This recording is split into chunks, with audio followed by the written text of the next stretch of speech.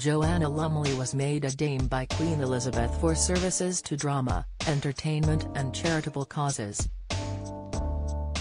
The absolutely fabulous actress, who is best known for her role as Patsy Stone in the former sitcom, has also made a name for herself as a campaigner as she fights the rights of Gurkhas to settle in the UK among numerous environmental schemes. Speaking of her latest achievement, Joanna shared her appreciation on Radio 2's The Zoe Ball Show on Wednesday. When radio presenter Zoe Ball asked what Joanna's initial reaction was upon hearing about being made a dame, she replied saying she had known about the honor weeks before it was announced. "I was on my own because my husband was working up in Birmingham," she said. "When I opened the letter, it was in December," Joanna added before coming to an abrupt pause. "I burst into tears. It was such a shock because my whole life I was so thrilled I had an OBE and I thought it was fabulous."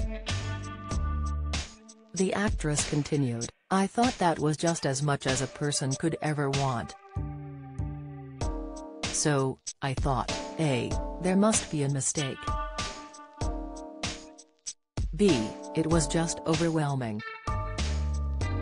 Now I'm completely unbearable, I must just warn you," Joanna quipped. Elsewhere, last month, the Falling for Figaro star made headlines when she said that people were jumping on the mental illness bandwagon as she encouraged them to have a stiff upper lip. The No Room for Secrets author declared that there was a distinct difference between those who struggle with emotions such as grief compared to those who are properly clinically depressed.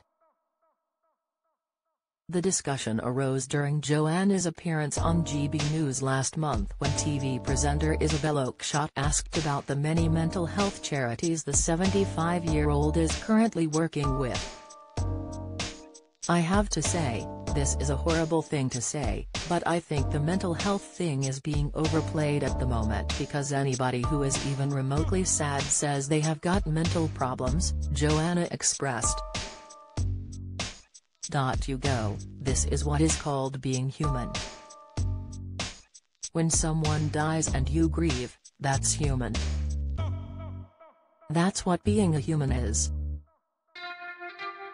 You're not mentally ill."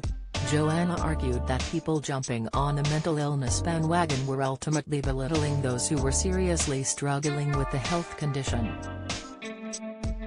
TV journalist Piers Morgan appeared to agree with Joanna as he took to Twitter to shed light on the sensitive matter.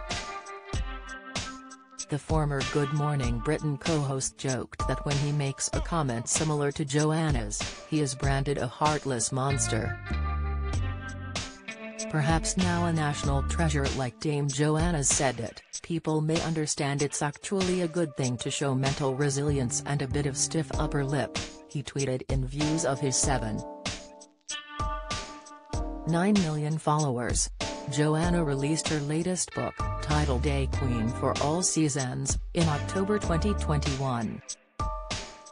It highlights all of Her Majesty's greatest accomplishments since acquiring the throne in 1952, having gone on to become the world's longest reigning monarch with a whopping 70 years in power.